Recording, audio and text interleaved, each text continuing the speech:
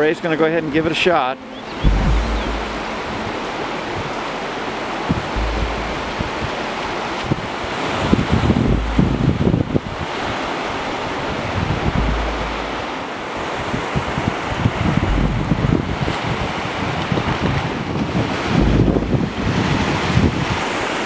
So Ray, you went part way? Yeah, I got to that center part market and pucker factor came up. So what did it look like from out there? It looked deep and it's fast. The big concern is the big underwater boulders that we could get hung up on. And I had to remember that in the back of my head something was telling me I gotta go home in this Jeep. When we had dropped off the mail, we had inquired about the route to the glacier. And we'd been advised to exercise caution because sometimes the river isn't safe to cross past the center gravel bar. So, much to our disappointment, we decided to not take the unnecessary risk at an unfamiliar location, where help, if needed, was quite far away. Well, Ray went out to the gravel bar, and once Ray got out there, he looked at the other side and said it was deep and swift moving. And we knew we were in the shallow area already. So we have decided that this is the end of the trail for us. Swift moving water, yeah, a risk we don't have to take.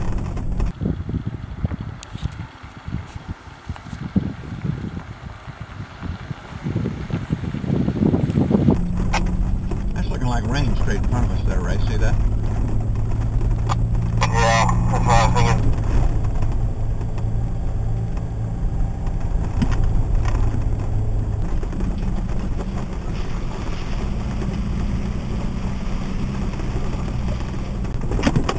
We got our Polyby bird back in front of the Jeep. Lazy bird. Maybe it's lazy bird.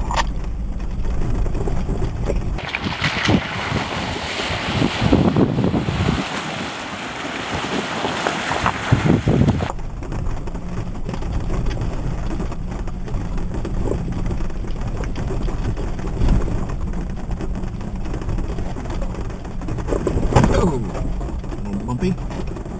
We really got to put some miles behind us.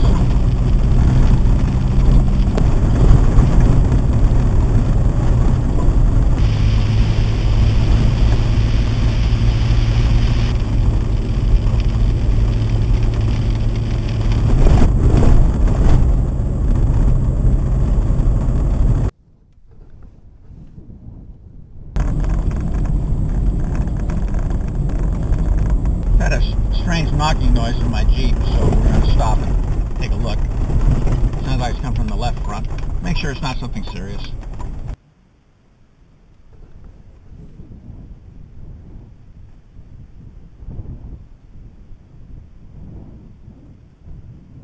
It looks like my links for my sway bars, bushings on them are getting pretty worn.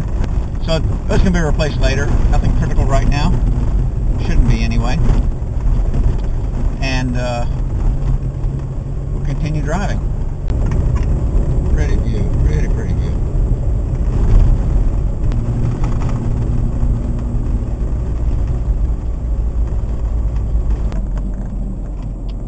It's like a pretty good sized river to me.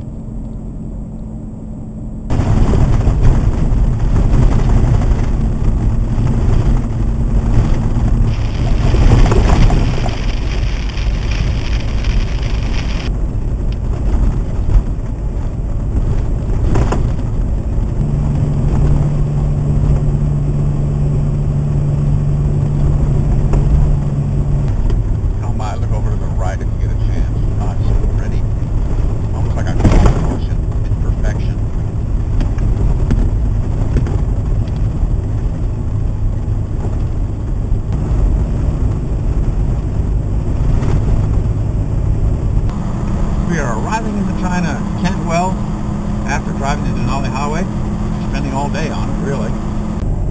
And we have left Cantwell, are actually driving through Denali National Park for a few miles, just the edge of it, and headed to Healy, Alaska, where we found a place to stay for tonight.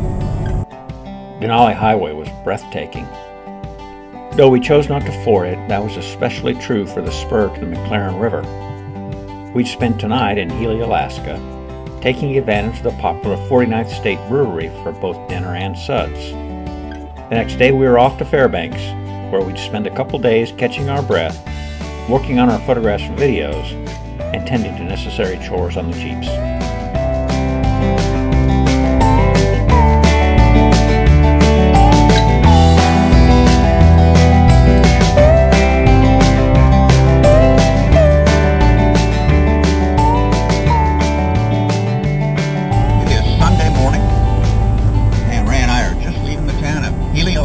Where we spent the night.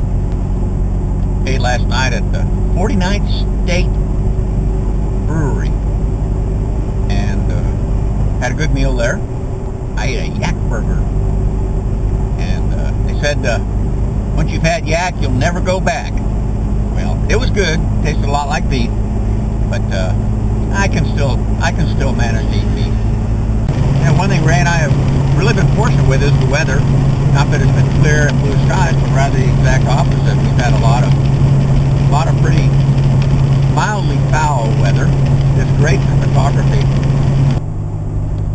Crossing the Kenai River.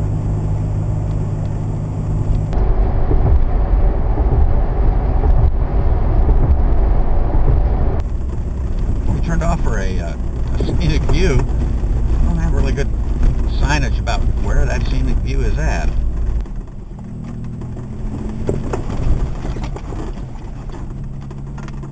I can't see a regular car coming back here.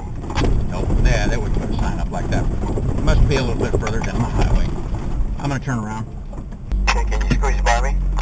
You bet. I'll be up at the road.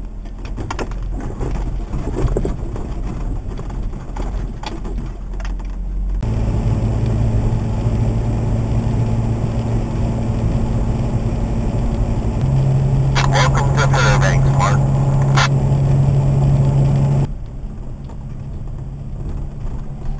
Well, folks, here we are in North Pole, Alaska. Someplace I could get a picture that says Santa Claus Lane. Got a whole bunch of airplanes on display here. That's kind of cool.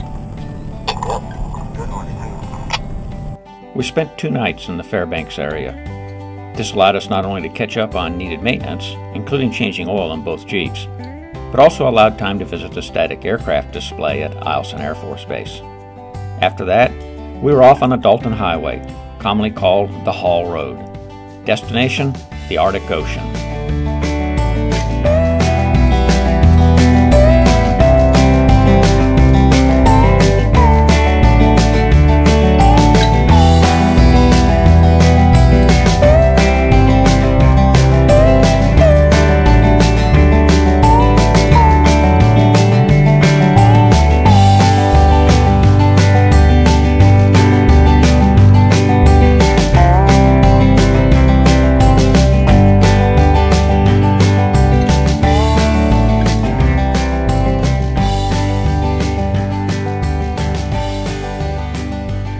Here at Eielson Air Force Base, Ray and I were able to secure rooms here on the base for the night. We're both retired Air Force, of course, and doing a little work, catching up on the Nexus 7.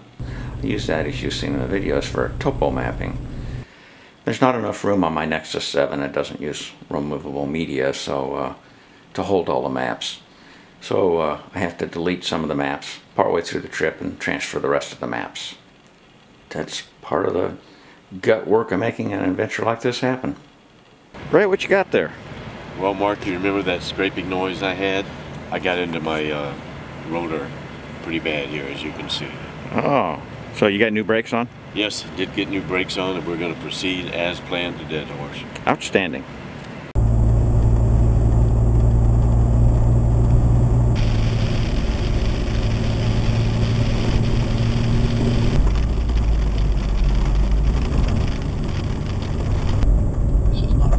The Dalton Highway, though. Since we still got 2.6 miles to go to the Dalton Highway. And here's the turnoff for the Dalton Highway. And here's the beginning of the James W. Dalton Highway. The other end of this is Deadhorse, Alaska. Heavy industrial traffic. Okay, all 175 miles ahead, turn left on Winter Road. Right. Full right.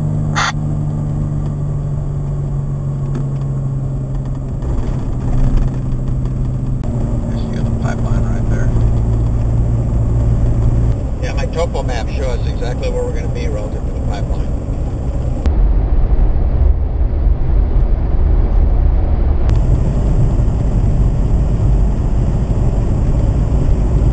Yukon River crossing.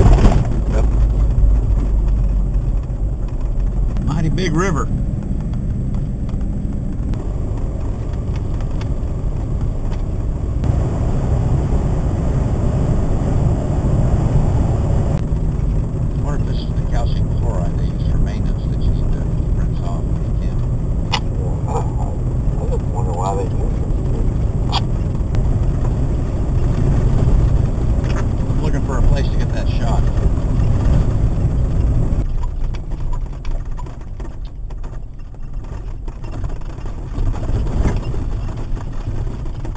Look at this strange film on the Jeep, caused by that calcium chloride that they were using on the road surface back there.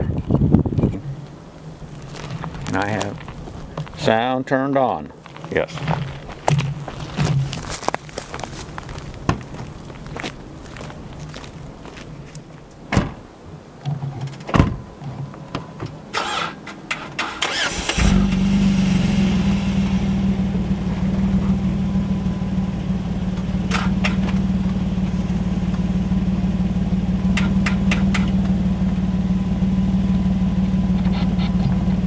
Ray's got a dead battery.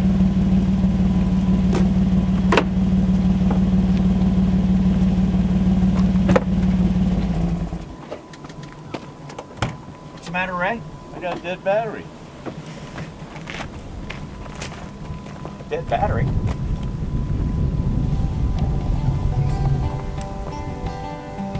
It was a beautiful drive along the Dalton Highway, but a short stop to shoot a little video had become a bit of a problem.